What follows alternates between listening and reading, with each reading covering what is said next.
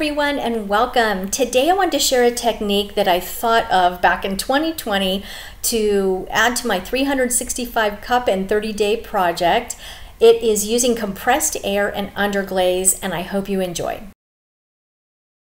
This is what I thought of as I woke up this morning. I thought, wouldn't that be fun if I just took these glazes and put them on the cups and used the compressed air to move the underglaze instead of a brush or another object, to blend them together as well as create different designs. You know, I love abstract art, so it'll work out perfect. Okay, after playing around with it a little bit, I realized that this has to be a little more wet when you apply it. So I'm gonna do red. Usually you hold a cup like this. And so what, how about 3? All right, I'm gonna do, oh, I got flies. I'm gonna do red in the center. I'm gonna do this quickly too. Oh, Mr. Fly, go away. Hello, welcome to my world. Okay, and I wanna put white in the center. Just gonna scoop it up and drop it in the center. And then let's just see what happens if I give it a blast, real hard blast.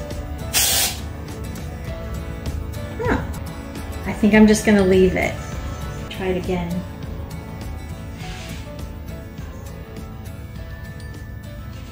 Let's see how wet it is so that it doesn't get, I need just another one here. It doesn't soak in too quickly. Any more white. Uh-oh, it's too wet. Yikes! Oh well.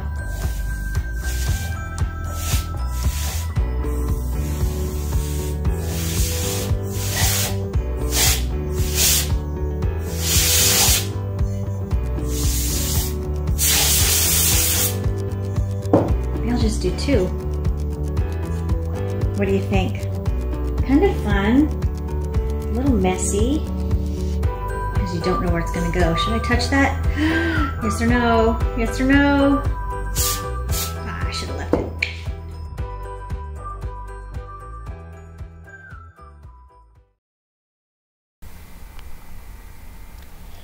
Now what you're seeing is the underglaze going on the bisqueware. And what I learned, a couple different lessons, was the thickness of the underglaze will matter, and the thickness that you spray it to also matters, because if it's too thin it'll burn out at a cone 6. If you're going low fire, the burnout rate is far less.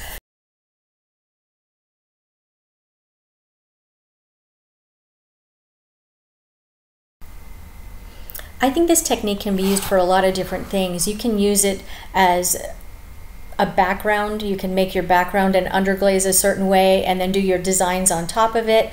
Or you can use that as the main design and use fine liners to go around it and to create more designs. I mean, it's pretty versatile.